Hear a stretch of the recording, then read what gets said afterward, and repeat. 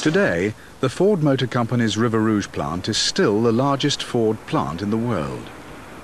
It employs 10,000 people and produces 90,000 cars and trucks a year. In 1908, the year the Model T was introduced, it sold for $825. The factories made 27 cars a day. In 1923, the year the Rouge was completed, the price had dropped to $395. The plant produced over 2,000 cars a day. Ford reduced the price by creating a totally rational system. Efficiency was all that mattered. Standard design was one of the essential components that had very important consequences as to how automobiles would be built in the Ford factory. What Ford did is that he started out with the principle that his car would be of a standard design. He used to say you can have any color you want as long as it's black. And the idea is that once you standardize the design of the car, you can standardize the entire production system. Standardized parts means production can be repeated over and over and over again. A boy could come into his factory off the farm not knowing anything about building a car. He can learn to do that job quickly because the machine he's using has only one way to operate. Fast food restaurants don't need employees with cooking skills. These are single-purpose machine tools for almost every function in the restaurant.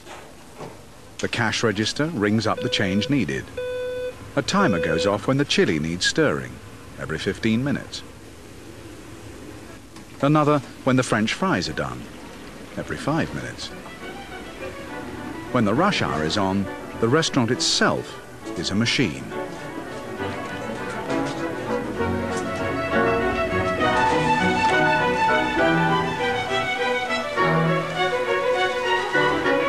This is very different from the 19th century factories of the Industrial Revolution. Workers stood side by side, carrying out unrelated tasks. Experienced machinists decided how the tasks should be done and at what speed. Frederick Winslow Taylor carried out what are today called time and motion studies. His goal was to break a job down to standardized parts, a set of rules. Taylor chose a pig iron gang for this, his most famous study. After watching them work, Taylor redesigned their every motion, instructing them when to start, when to lift, when to walk, and when to stop.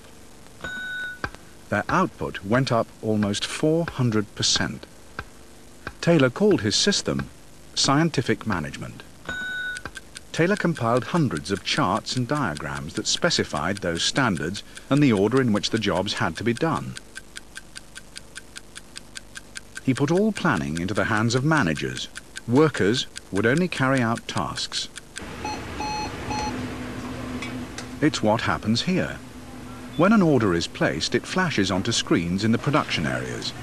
The restaurant has a single purpose: to get the order to the customer within 15 seconds.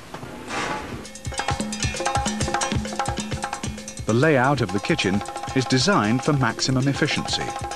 Workers on the line take no more than 2 steps in any direction. And to make it work, customers must also have their place. Having filled his factories with single-purpose machine tools, Ford tailorized jobs to remove waste and uncertainty. But even that wasn't enough. The unsupervised worker could still work at his own speed. It was at this point that Ford took one final famous step. He created the assembly line.